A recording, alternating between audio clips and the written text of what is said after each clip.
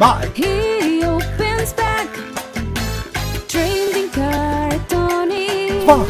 No looking back.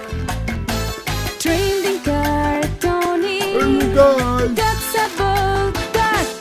Hello, it's me, Trading Card Tony, for another pack. Today we got Card-O-Saurus, believe it or not. Jam Systems Inc. I've got no idea what these are. They were in a job lot, so I don't even know how we can get into them, to be honest. Oh, there we go. These are a bit of a strange one, I've got to say. Yeah, I've got no idea what to expect with these Card-O-Saurus. Let's see though. Oh, they've got a nice little packet you can open like that. And then you've got, let's have a look, Card-O-Saurus collection. For more cards and information, please visit cardosaurus.co.uk or contact us. Card-O-Saurus. You've got, what's this, a list? Oh, no, list July. Oh, here we go, Card-O-Saurus.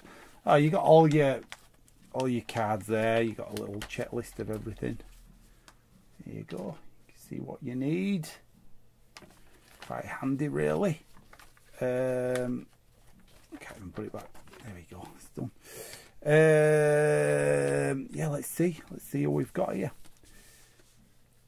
So you get a little fact about the cards, how big they are and everything as well, about the dinosaurs. So you know the cards, all cards at the same size, aren't they? Yeah.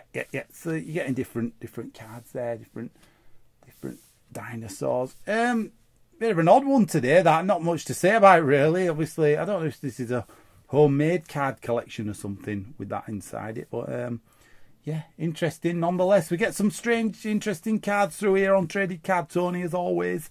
So that's it. Let me know what the strangest set you've got is actually. That'd be quite interesting to know in the comments. That's it though for another episode. I'll see you again. Bye!